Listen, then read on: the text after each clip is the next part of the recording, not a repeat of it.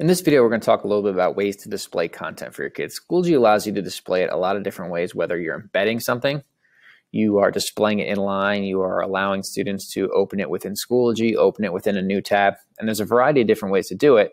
And the question you have to ask yourself is, what are you trying to do with your students? Do you want the content displayed, whether you want it embedded on a page and they might have to scroll? Do you want it to open in a new tab for them? Do you want them to stay in Schoology? It's all up to you. So I just wanted to quickly cover some of the different ways to do that. So one of the ways is when you are adding a link. So right now I have just a sample link to the East Penn website. When I click on it, it displays nicely right here inside of Schoology. Sometimes though, if it's a Google form and I didn't embed it, it might not show nice. You might get that frown and it says account refused to connect. A student could easily click this arrow and it's going to pop out into a new tab like mine just did. But what you can do, and a lot of people don't know that this is even there because it's so small, but if I go back to that front page and if I go to where it says link open sample and I click the gearbox and hit edit, there's going to be an option at the very bottom that is going to allow me to open it in a new tab. The icon looks like a little piece of paper that has an ABC icon on it. So you'll see in 1 second once my computer loads. Okay, so under options, when I hover over it, right now it's saying it's displaying in Schoology. When I click it and it's grayed out, it says display in a new window. So a second ago, I showed you how it just displayed automatically in Schoology, but if you don't want it to and you want it to open up inside of or outside of Schoology in its own tab, you have to click that button. And now what it does is you'll see it'll automatically open a new tab and takes the students outside of Schoology. So it all just depends on what you're trying to accomplish or the way you want your content to display. Sometimes it works better opening in its own tab. Sometimes you want to embed it depending on what it is.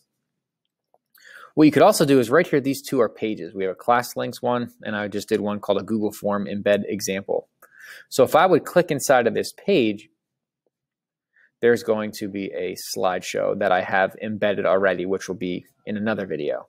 But if I wanted to display on that main page, similar to what I just did for the link by going to edit, at the very bottom, that ABC button again, right now it's displaying on a new page.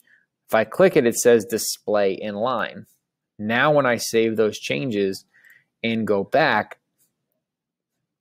to that main page, you will see now instead of class links and Google form embed example right next to each other, you can see it embeds, or what they call display in line.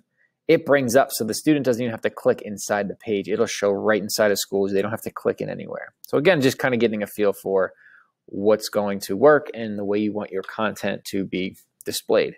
Similar with this, with inside of a page, if I go in here to edit, whether it's a Google form, it could be a YouTube video. Sorry, for example, here's a YouTube video. Most things have the option to share it, and your option will be embed. You'll get some kind of crazy embed code. You can do it here, Google Forms, a lot of different places.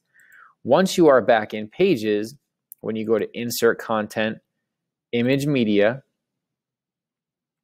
from the web, and Media. I know that's a lot of clicks, but that's the way you get to where it says link or embed. And then you would paste that in there, and when you hit Insert and save those changes, I'm not going to save the changes because I've already done it.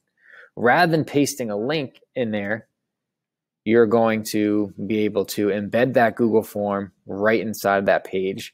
So just kind of a short video, but wanted to get you to start thinking about how you want to display your content. Do you want it to be embedded, so you can pile all kinds of information, whether it's text, video, forms, outside websites, all that kind of stuff inside of Schoology, or do you want them to go elsewhere?